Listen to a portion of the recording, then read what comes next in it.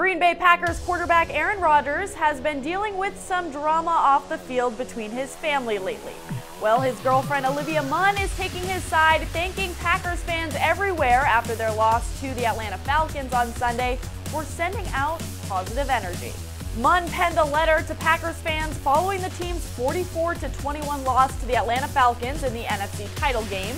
Thank you to those of you who encouraged and supported them by choosing to put out only positive energy. It helped them get this far. So, a dig at Rodgers' estranged family, maybe? His dad not only confirmed the two sides are not on speaking terms to the New York friggin' Times, but also expressed it's good to have it all come out in regards to airing out a very private rift. Not exactly positive energy.